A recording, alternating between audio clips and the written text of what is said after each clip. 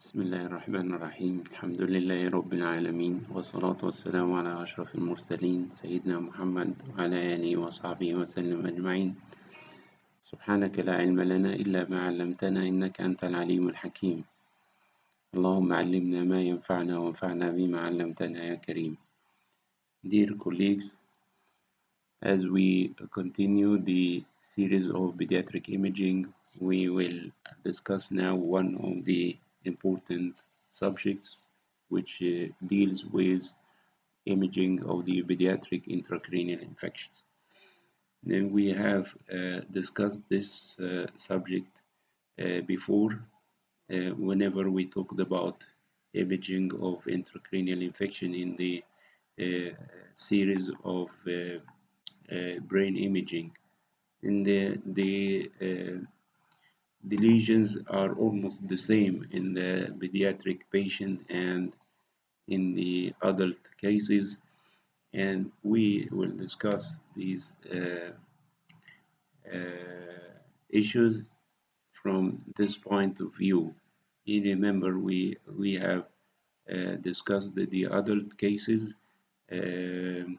into these categories: the congenital lesions and the issue of encephalitis, then cerebritis, granulomatosis disease, fungal and parasitic infection, and finally we talked about some of the HIV manifestations in the adult brain.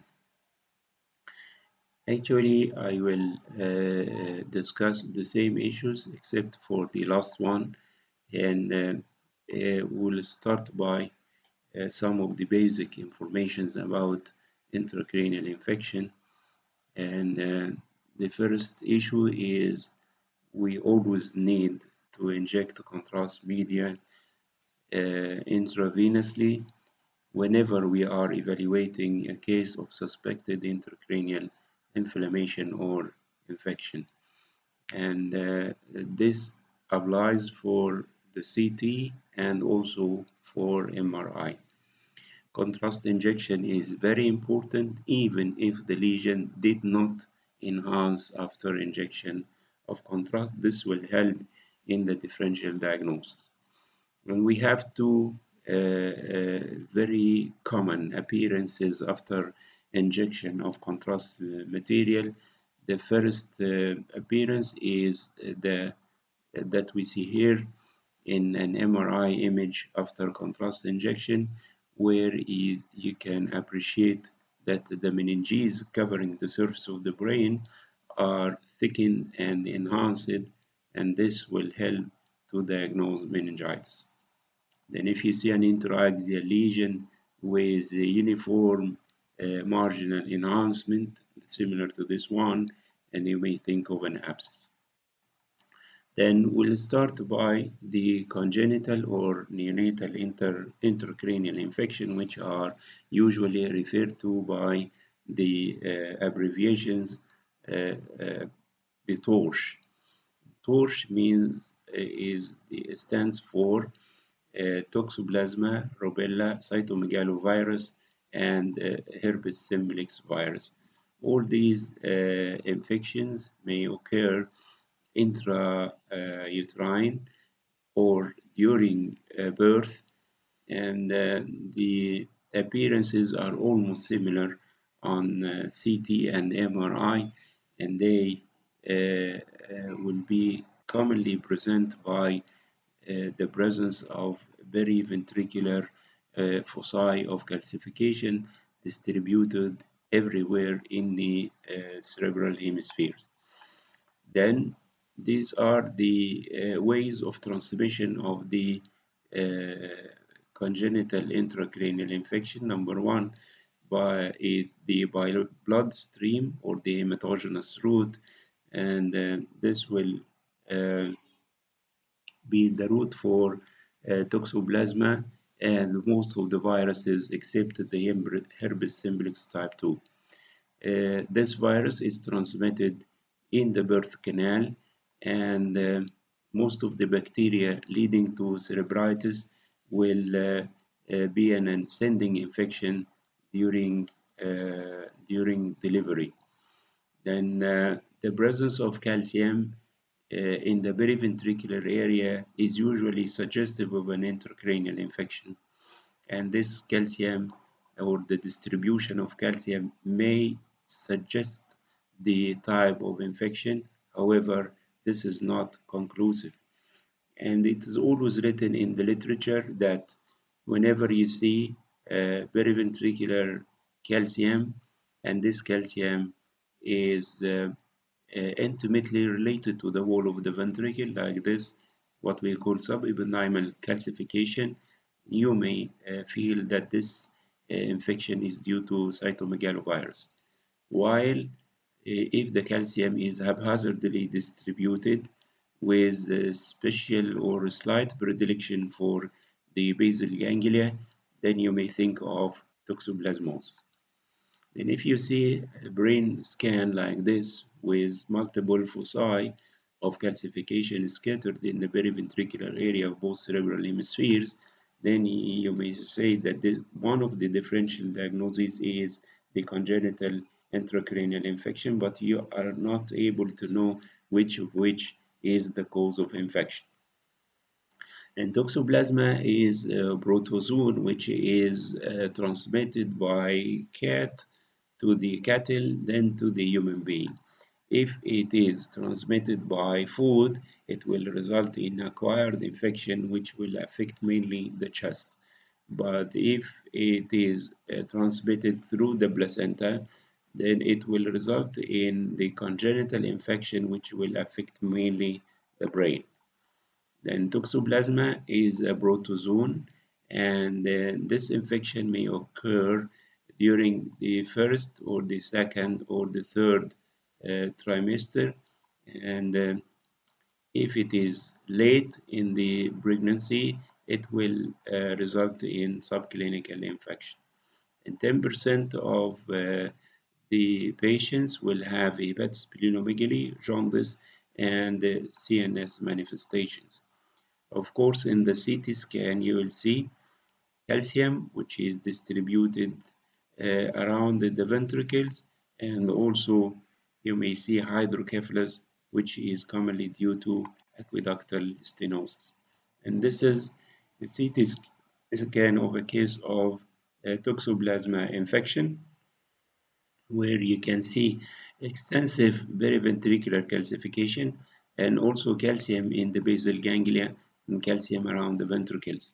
You can also appreciate that the skull is relatively small, and there is a Dandy-Walker malformation in the posterior fossa in the form of a big retrocerebellar CSF containing cyst, which is communicating with the fourth ventricle through the aplastic vermis, as I have mentioned before in the lecture of hydrocephalus. And this protozoon is treated by antibiotics. And cytomegalovirus is one of the herpes viruses. It infects every person at some time of his life, and the infection of the infected pregnant woman may transmit this to the fetus. The infection occurs by bloodstream through the placenta. It will result in the same manifestations in the form of multiple periventricular calcification, but this calcium, in most of the cases, is intimately related to the wall of the ventricle occurring in the subependymal area. And this is a case of cytomegalovirus infection with CT scan showing evident periventricular subependymal calcium. It's worth to know that calcium of congenital intracranial infection is not usually seen by MRI. And this is an example. This is a female child, 2 years old, with cytomegalovirus infection. There are multiple subependymal periventricular calcium, which is well seen by the CT scan, while the images of MRI did not show the same manifestation. There are subtle low signal lesions in the wall of the ventricle, which may be suggestive of the presence of calcium. Then this is a case of cytomegalovirus infection in a patient with a periventricular calcium. This calcium is located also in the genu of the corpus callosum. And here you can see calcium, which is away from the wall of the ventricle. I said that this is not a rule, the presence or the site of the calcium relative to the ventricular wall. Then to emphasize that small calcium is not usually seen by MRI, and this is another example. You see multiple foci of calcification in the wall of the left lateral ventricle, and this calcium is not seen at all in the T2 and the FLAIR weighted images MRI. And encephalitis means that there is brain infection by viruses, and the infection by viruses is usually related to the immune status of the patient. In patients who are immune suppressed or immune compromised are more liable for virus infection, whether they are children or adults. And you know, these are the major causes of immune suppression: the AIDS, then the cancer, and the organ transplant, which is usually followed by the administration of a long course of immunosuppressive drugs. Then these are the manifestations of viruses in the brain. There may be They may affect the meninges, resulting in meningitis, affecting the brain parenchyma, resulting in encephalitis, or affecting both, resulting in meningoencephalitis. And this is one of the form of viral infections of the brain, is known as acute demyelinating encephalomyelitis or ADEM. And there are other forms of subacute and chronic encephalitis. Then the symptoms of encephalitis include usually fever and headache, and some of these manifestations, such as lack of energy, dizziness, nausea, and vomiting, and some changes in the personality, and so on. Then encephalitis by CT will show non-specific findings. There are multiple hypodense areas. An MRI, they will show low signal in the T1 and high signal in the T2. And if you inject a contrast media in both CT and MRI, it is usual that you don't see any enhancement. But sometimes there is chiral enhancement after contrast injection. This is an example: female child 8 years old with a massive hypodensity in the left cerebral hemisphere and a smaller one in the right cerebral hemisphere, denoting the presence of uh, cerebral parenchymal lesions. In the good clinical settings, you are able to diagnose encephalitis.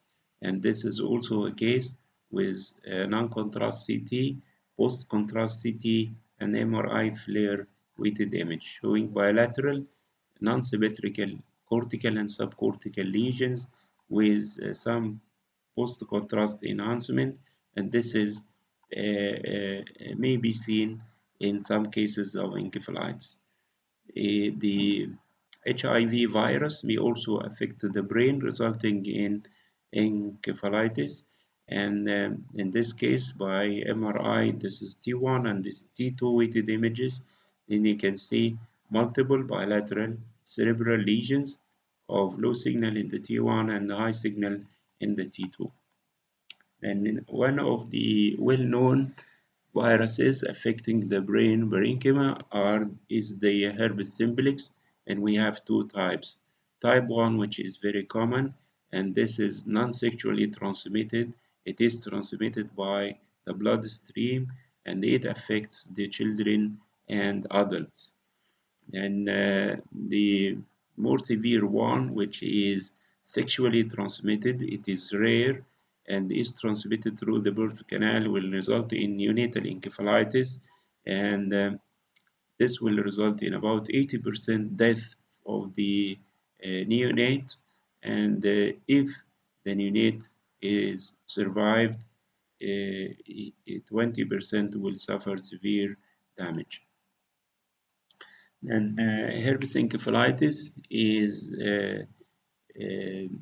has a certain imaging findings, which are the presence of lesions that specifically located to the medial part of the temporal lobe, and it is always said that biopsy of the brain tissue is not usually needed since the imaging findings are diagnostic.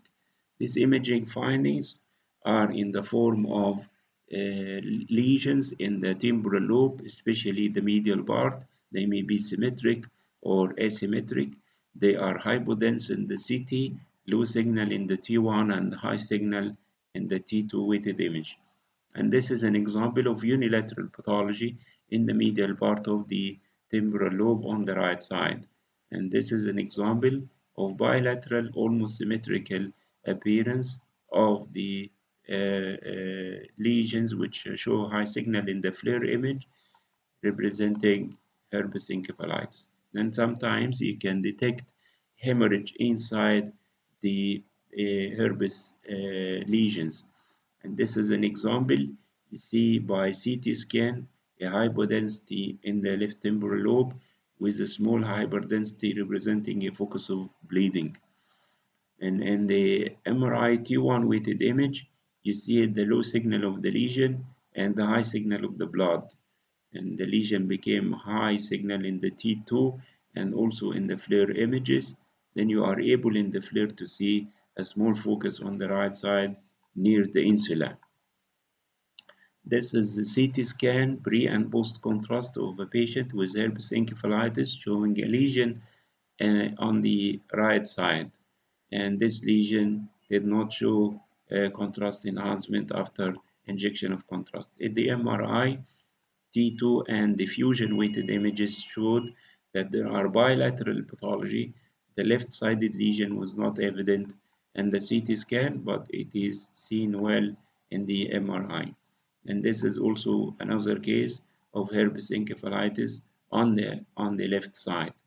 In the T1 weighted image, the lesion is not that evident, but you feel that there is some swelling of the temporal lobe with relative effacement of the cortical sulci and sylvian fissure compared to the opposite side. But after contrast injection, you cannot see evident contrast enhancement. But in the MRI T2 weighted image, you can appreciate the lesion, and also in the FLAIR image, you can see the lesion, and of course, in the diffusion weighted images, you'll see diffusion restriction. Then after a, a long time or a period of infection with management, then you will see that the brain will suffer too many lesions indicating severe brain damage. And this is are known as the late sequelae of encephalitis, or what we call post-encephalitic manifestations. In patients with previous viral encephalitis of the brain, the follow-up studies may end by disappearances where you got extensive hypodensities within the brain parenchyma, denoting areas of encephalomalacia, extraaxial, usually subdural collections, parenchymal and dural calcifications, and dilatation of the ventricular system, denoting the presence of atrophic changes. And this is what we call post-encephalitic sequelae, where there is almost total damage of the brain parenchyma on both sides. Only the basal ganglia appear intact. The ventricles are dilated and indicating the presence of atrophic changes. Acute demyelinating encephalomyelitis, or ADEM, is one of the viral infections of the brain, and it usually results in patches within the white matter, which are almost similar to the MS lesions in the brain parenchyma. And in order to reach the diagnosis, there should be a history of viral infection or flu-like attack or history of vaccination 2 weeks before the manifestations of this viral infection. And this will help you to suspect that this infection is due to ADEM or acute demyelinating encephalomyelitis. In this disease, you will see multiple batches of low signal in the T1, high signal in the T2 and the flare. These are flare images. And you see lesions in the cortex as well as lesions in the white matter. Then patients will complain of headache, drowsiness, and fever, of course. This is very important. And later on, they will develop some neurological deficits like upper limb weakness, lower limb weakness, seizures, and the condition may end by death. And this is a case of acute demyelinating encephalomyelitis with a follow-up after 1 year showing some regressive course of the disease. And this disease is a monophasic disease, so that you can able to differentiate these lesions from the lesions of MS. Acute demyelinating encephalomyelitis is diagnosed by the clinical picture of recent vaccination or a flu-like attack preceding the CNS manifestations by 10 days to 15 days. And these manifestations will occur in the brain and maybe also affect the spinal cord in the form of multiple batches of low signal in the T1 and high signal in the T2 and flare weighted, weighted, flare weighted images.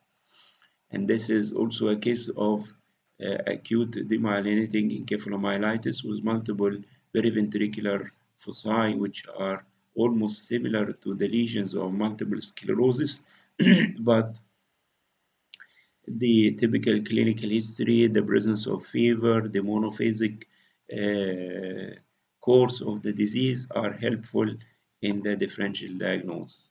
And this is also the case of acute demyelinating encephalomyelitis, which cannot be discriminated from MS on the basis of imaging, since you see low signal in the T1, high signal in the T2 surrounded by edema, high signal in the flare, and after injection of contrast, and you can see this typical pattern of enhancing MS plaques, which is an incomplete ring or incomplete marginal enhancement.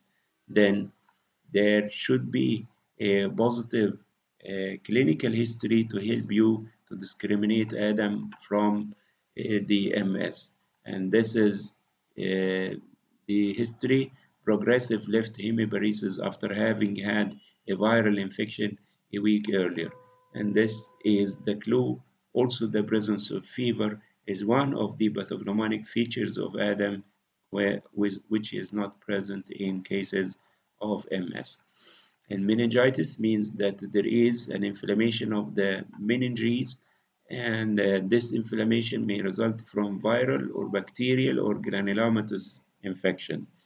Of course, one of the common manifestations of meningitis is to result in hydrocephalus due to affection of the arachnoid villi, which absorb the CSF from the subarachnoid space. And also, being intimately related to the dural venous sinuses, it may result in sinus thrombosis, and this sinus thrombosis may also contribute to hydrocephalus, since it is the way for drainage of the CSF. And the patient may develop subdural or epidural emphysema, or the infection may extend into the brain parenchyma, resulting in infection, which may be in the form of encephalitis if it is due to viral, if the causative organism is a virus, or cerebritis if the causative organism is bacterial. Then you see the extension of the infection may reach the wall of the ventricle, resulting in ventriculitis and ependymitis. And this is a CT scan pre-contrast and after contrast injection showing extensive meningeal enhancement.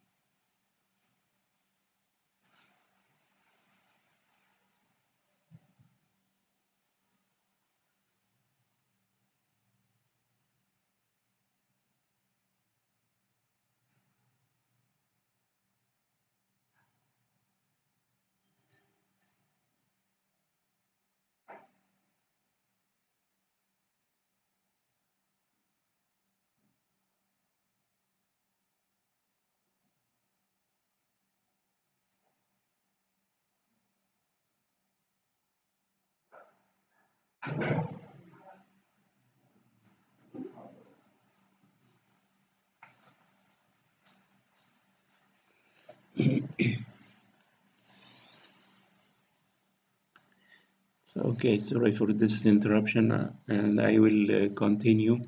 And this is, as I have mentioned, this is a brain scan before contrast and after injection of contrast.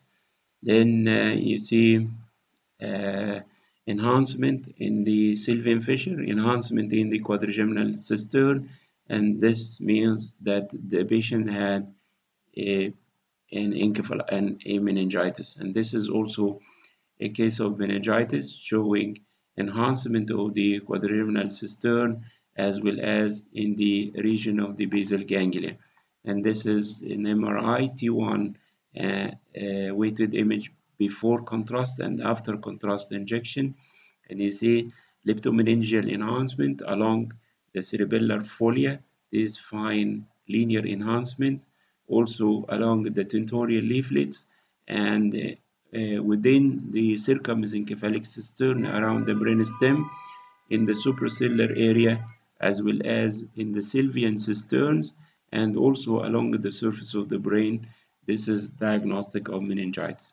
And you can see that the temporal horns of the lateral ventricles are relatively distended, representing denoting the presence of hydrocephalic changes. And this is a case of meningoencephalitis, affection of the meninges as well as the related cerebral tissue. In the T1 post contrast, and you can see this chiral pattern of enhancement. And in this diffusion weighted image, you can see the restricted diffusion in the involved parts of the brain parenchyma. Then, as I have mentioned, that sinus thrombosis will result in some cases in dural meningitis will result in some cases in dural sinus thrombosis, and this is a thrombosis of the internal cerebral veins as well as the vein of Galen. If you see this study, which is performed without intravenous contrast injection, and you can appreciate the hyperdensity of the vein of Galen, also the hyperdensity of the internal cerebral veins, and there is some hyperdensity in the region of the superior sagittal sinus in a patient with meningitis and obstructive hydrocephalus, then these are due to acute thrombus. And in the course of meningitis, accumulation of pus may occur in the epidural space like this one, or in the subdural space like this one, and this is a good example of subdural emboyema. The collection has a thick enhancing margin similar to the abscess. Then you should remember that there is no epidural space in the midline, and all lesions related to the falx and the tentorium are located in the subdural space. And this is a good example of a subdural emboyema in the posterior falx cerebri, showing low signal in the T1, high signal in the FLAIR and T2 weighted images with uniform thick marginal enhancement And this area of high signal is the reactive brain edema around the lesion. And this is the diffusion weighted image showing evident restricted diffusion. And this is an epidural abscess or empyema. You see the collection which is bordered by thick enhanced meninges. Whenever infection has reached the ventricle, it will result in inflammation of the ventricle with intense and uniform enhancement of the ventricular wall, and this is known as ependymitis or ventriculitis. Then this is a case of meningitis due to mastoiditis, and then the post-contrast image showed the extensive leptomeningeal enhancement over the surface of the brain. And after healing of the acute attack, the patient may develop a sterile subdural collection, which is known as subdural hygroma.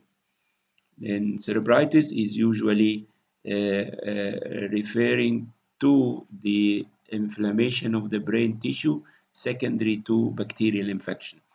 And this bacterial infection may reach the brain parenchyma by the bloodstream or from a direct extension from a nearby focus like the sinuses or the ear, or in some cases penetrating trauma or congenital heart disease with left to right shunt will lead to extension of inflammatory emboli to the brain parenchyma. Then in the early inflammation of the brain parenchyma, you got non-specific findings, and you see only an area of low signal in the T1 and high signal in the FLAIR weighted images, and it will show a restricted diffusion, and then there is significant surrounding edema. If you give a contrast injection like here, and you may not see appreciable enhancement. And you remember that this lesion may simulate the glioma, for example, but gliomas usually show free diffusion, and this lesion is showed restricted diffusion. And this is one of the helpful tools to discriminate between neoplasms and inflammatory lesions is the use of diffusion weighted images. After some time, then the area of cerebritis will liquefy to form an abscess. And the diagnosis of abscess is easy, where you can see a hypodense lesion with uniform thick enhancing margin surrounded by significant perifocal brain edema. The lesion will appear on MRI as low signal in the T1 and high signal in the T2 with a characteristic low signal margin surrounded by perifocal edema. After injection of contrast media, then you see thick enhancing margin, and characteristically this margin is of uniform thickness all around the lesion. And in the diffusion weighted images, you will appreciate the diffusion restriction. And brain abscesses may be small or may be large, may have a thick margin or thin margin, may result in the formation of daughter abscesses, and sometimes they appear multilocular, like this abscess in the left temporal lobe, and you can see that the contents of the abscess are of relative hyperdensity due to the presence of pus. And cerebellar abscesses are usually the sequelae of ear infection, and it is a good policy in the exams, in particular if you see a cerebellar abscess, and it's better to look to the ipsilateral mastoid and the middle ear, searching for an inflammatory lesion like this one, which is evident here. Then in the early stages of abscess formation, it has a thin enhancing margin, while later on the enhancing margin will be thick, but in all cases the margin will be of uniform thickness. And this is a good example of brain abscess in the right frontal lobe, showing high signal in the T2 with low signal margin surrounded by high signal perifocal brain edema. Then the lesion showed thick enhanced margin, and in the diffusion weighted images there is evident diffusion restriction. The complications of brain abscesses is the development of satellite or daughter abscesses like this one, and you see an abscess here with two small abscesses nearby, or also the abscess may extend to the ventricle resulting in ventriculitis or ependymitis, or may extend to the leptomeninges resulting in meningitis. And this is an example of an abscess in the left temporooccipital, in the right temporooccipital area that has extended to the ventricle, resulting in inflammation of the ventricular wall, and this is evident bilaterally with enhancement of the affected ventricles. And this is also a case of ventriculitis with enhancement of the ventricular wall, and the ventricles are dilated. They are almost transformed into abscesses. And this is also a case of ependymitis, where you can see thick enhancing ventricular wall on both sides. The ventricles are transformed into abscesses. Then we came to the granulomatous infection, and this will, in the pediatric age group, on top of these granulomatous infections is the TB, and TB may result in meningitis or encephalitis or result in the formation of tuberculomas or abscesses. Then if you look here for this CT scan, and you can see multiple small marginally enhanced lesions which represent tuberculomas, and these tuberculomas are sometimes surrounded by perifocal brain edema whenever they are in the form of active infection. And then this MRI axial T1 post contrast, then you can see enhancement of the basal cisterns, denoting the presence of basal meningitis, and the presence of multiple enhancing nodules scattered throughout the brain parenchyma, and these represent tuberculomas. Tuberculomas are characteristically small lesions with a thick enhancing margin, usually referred to in the books as the buttonhole appearance. But sometimes tuberculomas are large and they form tuberculous abscesses. And here you can see typical example of tuberculomas that are active in, as evidenced by enhancement of the wall and the presence of edema surrounding the lesions. And this is also multiple brain tuberculomata scattered in both cerebral hemispheres. And this is MRI of brain tuberculomas as shown by axial T1 weighted images after contrast injection. You see lesions in the brainstem and lesions in the temporal lobe as well as in the cerebellar hemispheres. As I have mentioned, whenever the tuberculoma is sizable and it contains a central hypodensity, then you consider it a tuberculous abscess. This is the original tuberculomas or the classic tuberculomas, and here an example of tuberculous abscess. And this is also an example of tuberculous abscesses. They are accumulated here in the region of the third ventricle as well as in the suprasellar area and in the temporal lobe. And also you can see the presence of subdural inflammatory collection in the left frontal area. And this is also a case of tuberculous meningitis with multiple tuberculomas. You see these tuberculomas with classic ring-like enhancement, and then the thick enhancement in the sylvian cisterns, in the suprasellar cistern, as well as around the brainstem. Also note the marked dilatation of the temporal horns of the ventricles, denoting the presence of obstructive hydrocephalus. And affection of the brain by fungi is usually the sequelae of impairment of the immune system. And the fungi will also produce the same changes like TB, including meningitis, encephalitis, and granulomas or abscesses. And for the diagnosis of meningitis, we see thick enhanced meninges in the post-contrast study. You cannot suggest the possible cause of this meningitis, whether it is virus or bacterial or fungal infection. But one of the helpful criteria for the diagnosis of fungal cerebritis is the well-known characteristic signal appearance of the fungus in the T2 weighted images. And you see here in the T1 weighted image, there are lesions of intermediate signal, and in the T2 weighted image, there is significant drop of signal intensity of the fungal lesions. And this is one of the characteristic criteria.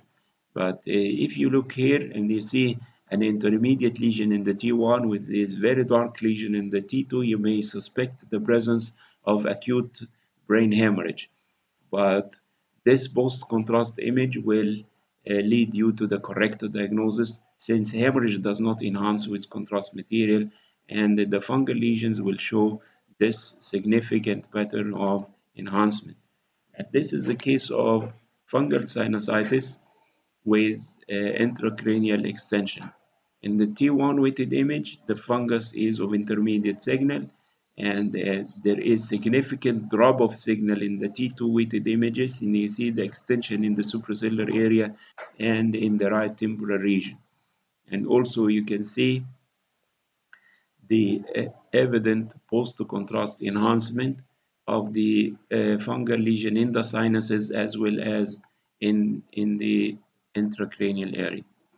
Then we came to one of the known parasitic infections of the brain parenchyma, which is the cysticercosis.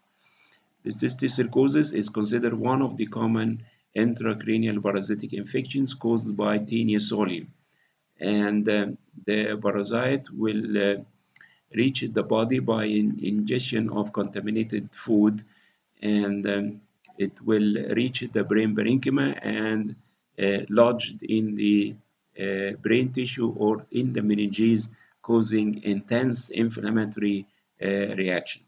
Then after the parasite dies, it leaves multiple foci of cerebral parenchymal calcification that are indistinguishable from those those resulting from the congenital intracranial infection. The active lesion will be like this one, a small lesion surrounded by prominent perifocal brain edema. The most typical appearance for cysticercosis on images, whether CT or MRI, is what is known as the cyst and the dot sign.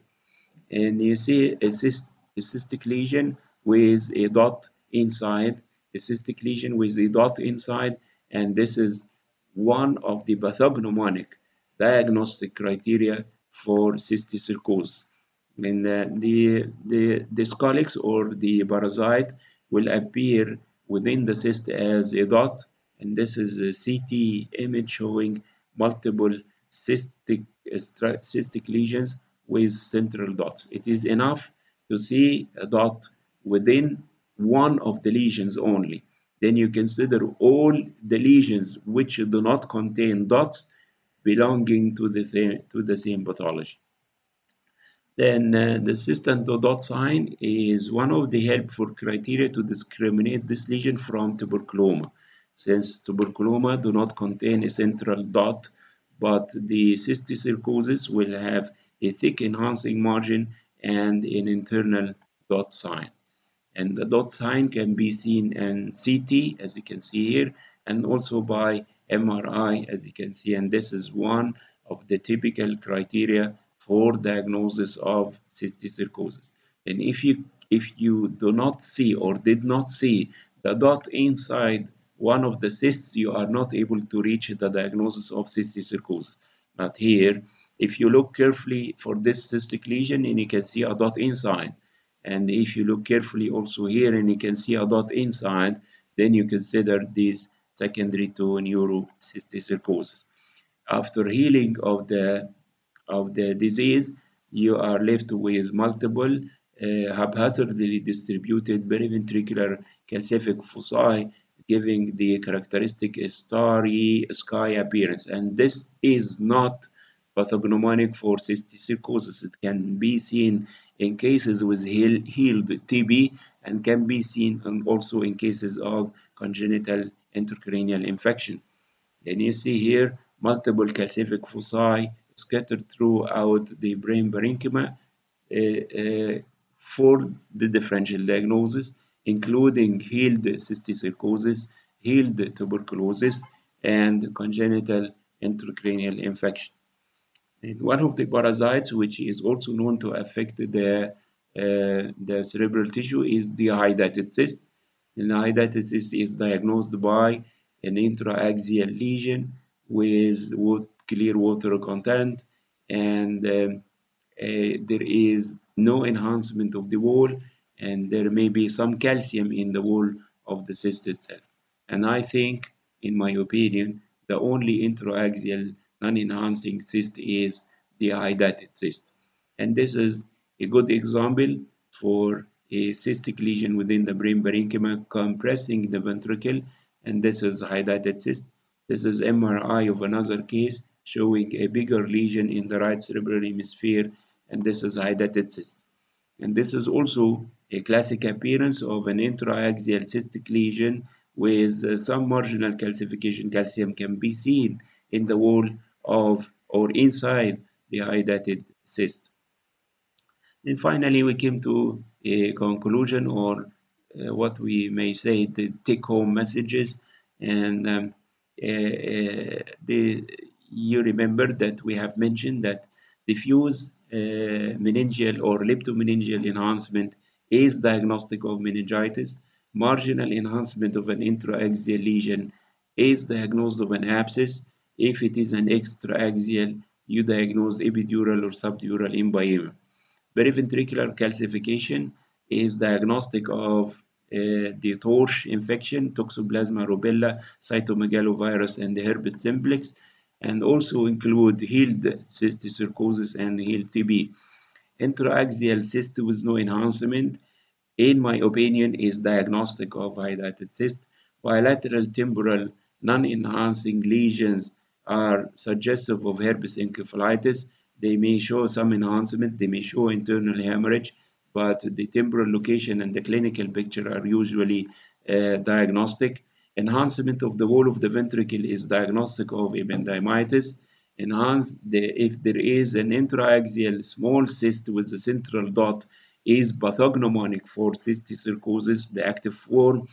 The very dark signal of an intraaxial lesion in T2 weighted images is usually suggestive of a fungal infection. Thank you very much.